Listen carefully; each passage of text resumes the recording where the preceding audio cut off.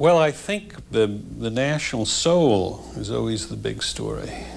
Who we are, what we're trying to be, what our fate is, where we will stand in the moral universe when these things are reckoned. That's always the big story.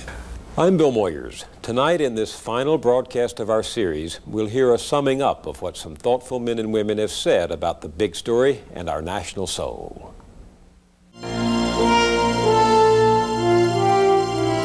A World of Ideas with Bill Moyers.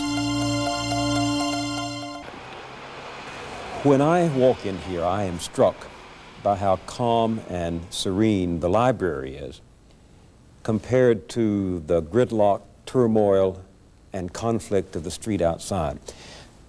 Does the world of the stacks have much in common with the world of the street out there? Absolutely. The content of the books have everything to do with the street out there.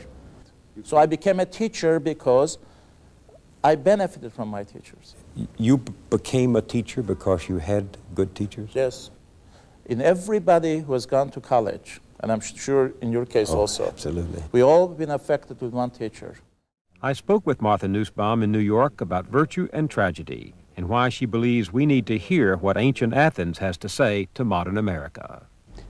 You write about these ancient Greeks, Aristotle, Hecuba, Antigone, Creon, as if they were next-door neighbors.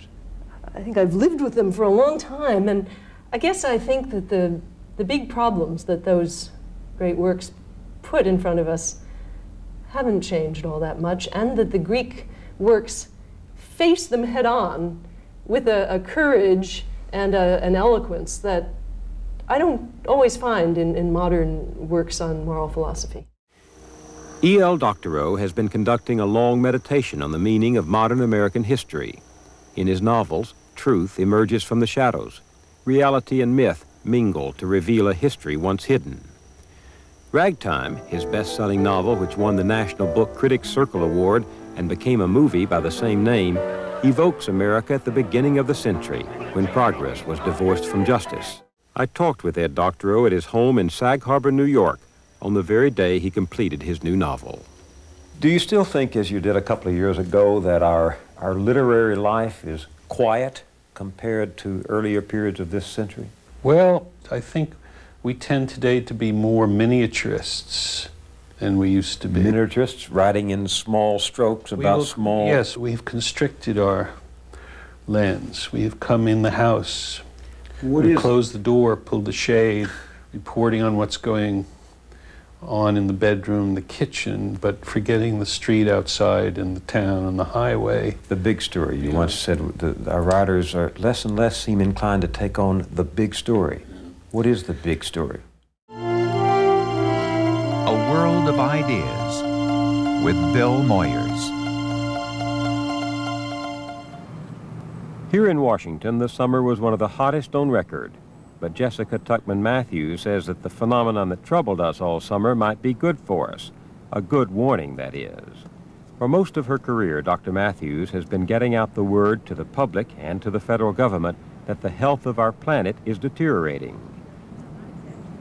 Formerly on the editorial board of the Washington Post, where she covered science and technology, Dr. Matthews also advised the White House on global policy during the 70s, when she served on the National Security Council. She is a scientist with a Ph.D. in biochemistry and biophysics. I took my questions to her at the World Resources Institute, where she is vice president of the group that monitors global ecology. Barbara Tuckman is one of the most widely read historians of our day. She published her first book at the age of 50. Now in her late 70s, she has won the Pulitzer Prize twice for her classic work on the opening days of World War I and for her biography of an American in China, Joseph Stilwell. Mrs. Tuckman has covered many periods and people in a lifetime of practicing history, but she's also written frequently about the social and political issues of our times.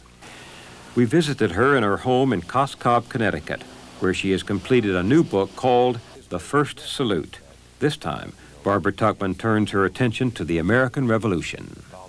It was terribly exciting. The American Revolution, I mean, the I don't think they thought at the beginning of establishing a new kind of government, but very soon they realized that that was what they were doing. Is there a value to reading history? Well, for one thing, it's frightfully interesting, I think. You know, when people say, what's the use of reading history? I say, well, what's the use of the Beethoven sonata? I mean, you don't have to have a use, tangible use. You have to have something that makes life more valuable. And to me, reading history does.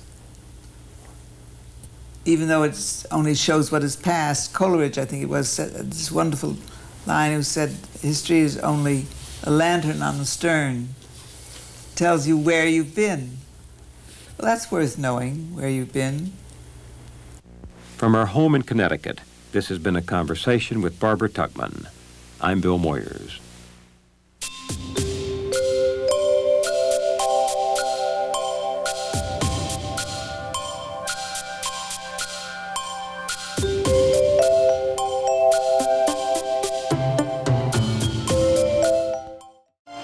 Tom Wolfe dresses like a dandy from the 19th century, but his beat is the popular culture of the 20th, the follies of modern times. With the candy-colored Tangerine Flake Streamlined Baby, his first collection of essays, Wolfe in the 1960s helped to invent a new journalism. It snapped, crackled, and popped with exclamation marks, word pictures, and dialogue that bounced and cavorted like some of the exotic characters Wolfe found growing in liberated America. Other books followed. Radical Chic, with its unforgettable portrait of piety on Park Avenue. The Right Stuff, and Why America's Space-Age Test Pilots Had It. For a year now, Tom Wolfe's novel, Bonfire of the Vanities, has been on the bestseller list, carrying readers into the depraved, amoral, and absurd life of New York City in the age of acquisition. Wolfe has eyes like blotters, soaking up what others look at but do not see.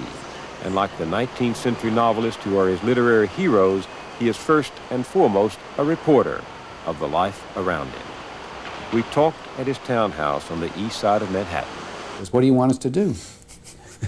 He says, Guy, I don't know. He says, what were you going to do? He said, doesn't matter. Doesn't matter, you tell us. I was astonished that I read Bonfire before the Tawana Brawley case broke. And then it broke, and I thought, wait a minute. They set this up to confirm his book. You anticipated that. It was right out of the book. This is an amazing, wonderful period to be a writer in. And I don't see how a writer can operate without going out as a reporter. I don't care if you're writing plays, movies, or even if you're a poet. I don't see any other way to do it. And yet so many writers are, at this moment, turning inward. I don't get it. Think of the feast. Think of the feast that's out there. From New York City, this has been a conversation with Tom Wolfe. I'm Bill Moyers.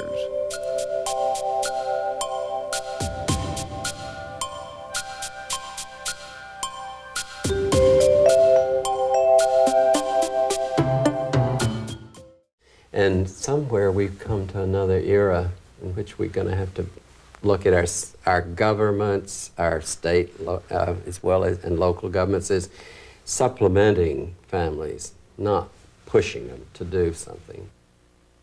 Tomorrow night, in part 2 of our conversation, Dr. Brazelton discusses his ideas about what the country can do to back up families. From Cambridge, Massachusetts, I'm Bill Moyers.